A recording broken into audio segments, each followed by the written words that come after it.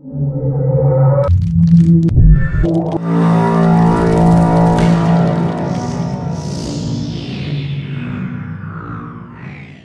everybody, what's going on, and welcome to Guns N' Roses Central. And today I wanted to talk about something that maybe you guys remember from when the reunion rumor started. So back in late 2015, early 2016, there was a lot of people who took credit for the Guns N' Roses reunion or partial reunion.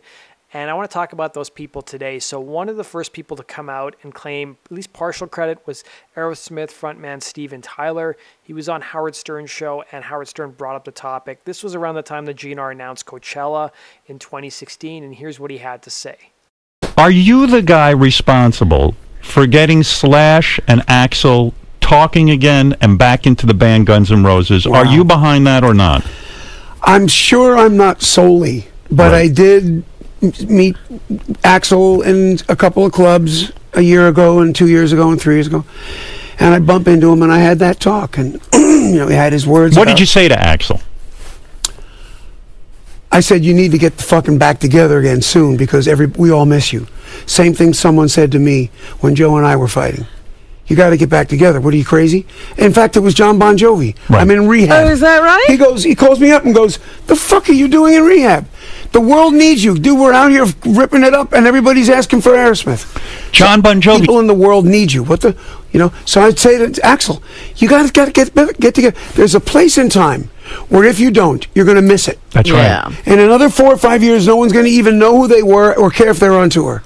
And that's Steven Tyler's opinion. Right. So I'm the lead singer of another great band. Right. So I have a right to feel that way. I have such a huge ego about keeping the fire and the music together, because if people come up to me and say, dude, I got laid to your music, or a woman comes up and say, we got married to your songs, that's you had something to do with the fabric of people. Guns N' Roses had something to do with the fabric of humans on this planet. Absolutely. So I get fucking pissed, and I know, Slash, you met. Slash, did you meet him at the birthday show? All the time. But when you performed so generously at my birthday show, you did a thing with Slash. Yeah. Was that the first time you guys met? No. I've done hundreds of things with him. Oh, you've known him. I love him to death. I call him all the time. I bust his chops. He busts mine. And Slash, I feel, really is reasonable. He would want to get together with Axl. Axl do you understand why Axl was pissed? I get the whole thing. Why was he pissed? I can't talk about it. It's that personal. Yeah. Does it sound like an Aerosmith kind of thing?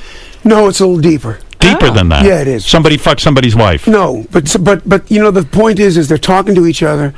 They got an offer for something, and at least they're going out. I think, Pete, the world needs to hear their music. End of story. Do you think it will last, or is it very volatile? You've been in that position where it's so volatile between a band, and especially contentious between... I can only hope that Axl sees that the greater picture is to not be angry at, Duff or Axl. Yes. Or Slash. Axl, to understand that he's the lead singer in a great band. And the world wants to see Axl with the original band. They love him alone too. He's the shit alone. He's fucking great. Can I ask you a question? Axl's great. So the next person to claim credit for a Guns N' Roses reunion, or at least partial credit, was comedian Andrew Dice Clay. So he was at the April 1st performance that Guns N' Roses did in 2016 at the Troubadour, and he told a magazine, which was Rolling Stone, that there was a lot of excitement in the room. I wanted to be at that first show because I really don't know how to say this because I don't want to take credit for anything, but I was aggressive in trying to get the band back together. So over the course of Clay's missive, he calls the band members friends and stated that they've bonded beautifully over the years, and he's always had pure love for the guys in the band and their music. He explained that his son Max encouraged him to speak to the band members when possible, feeling that his relationship to the guys could be helpful in trying to get the band to reunite. He said every manager tried, every attorney tried, every agent tried, but the reason I got aggressive about it is because last year when Axl was still working with the new band, he was at the Hard Rock Hotel and I opened for him at the last show they did. That was a lot of fun, explains the comedian.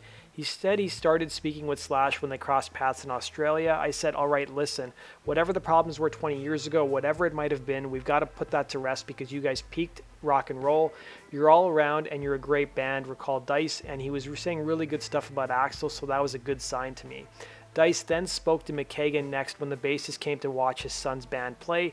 I go to Duff, all right, we've got to make this move because rock and roll is coming back in a bigger than life way. So the minute the TV show Vinyl, which was a short-lived TV show which only had one season on HBO, hit, the rock explosion is going to start. That's what Dice said looking back. He said, there's another show called Roadies. All these bands are getting back together. You owe it to yourselves and all these millions of new fans from the last 20 years to go out there and kick their asses. So Dice also talked about Steven Tyler speaking publicly about having a role in igniting the reunion, and something that he said he didn't doubt since he's buddies with the band, but he added that he felt he went aggressively towards band members in his talking of trying to convince them to reunite. And one of the most absurd claims in getting Guns N' Roses to reunite was done by Limp Bizkit frontman Fred Durst. So there was articles in September of 2015 where he talked about having a good feeling that there would be a Guns N' Roses reunion between Axl Rose and Slash. So during a concert that Guns N' Roses did, he did say to the audience, I'd like you to know that we're responsible for Axl and Slash being back together. Durst told the crowd at the Reading Festival, he said, we had a meeting and it went really well. And he also referenced the Guns N' Roses hit Sweet Child of Mine. He said that their 2000 song My Generation also pays tribute to another Guns N' Roses classic, Welcome to the Jungle, which Limp Bizkit has been known to cover. So in January of 2016, Guns N' Roses would put out an actual statement in regards to all these rumors flying about who was responsible for reuniting the band. So Guns N' Roses said, Guns N' Roses would like to respectfully thank the many people taking credit for our upcoming shows and everything in between, especially those whom we haven't spoken to in numerous years who through the power of the media have somehow served a pivotal, even if non-existent role. We and the fans thank you, #GNFNR.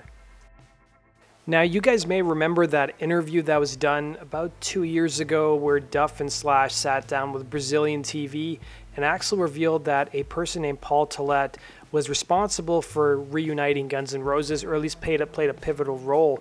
Now, if you guys don't know who Paul Tillett is, he actually runs Golden Voice. He's the president of the company that founded Coachella in 1999, and he basically revealed that he went to Guns N' Roses in order to convince them to come play Coachella. He also revealed that he's been trying for quite a while, and he said these types of things, it can't be done by one person. He said it has to be a lot of different people and a lot of different reasons it's happening. He also said that he never leads with money because it offends those artists. He said it can turn them off and the communications can stop. He said not because of the numbers, just because of the commerce in the first discussion. So he said talks with Guns N' Roses began in 2014. At some point along the way, he sent the group a vintage flyer of a 1986 performance he promoted for the band shortly before they hit it big time. He said these bands were getting bigger faster than Golden Voice was, so we couldn't hold on to them. Back then, the band would go platinum in a matter of months. It takes a company years to build up the skills, the money, and the clout and the venues. There's a lot. So that does it for this episode of Guns N' Roses True Story. I hope you guys enjoyed that. Let me know your comments down below in the comments section, and be sure to hit the subscribe button if you love Guns N' Roses as much as I do. Alternatively, you guys can also go visit GNRCentral.com to stay up to date on the latest GNR news. It's updated multiple times daily. Take care.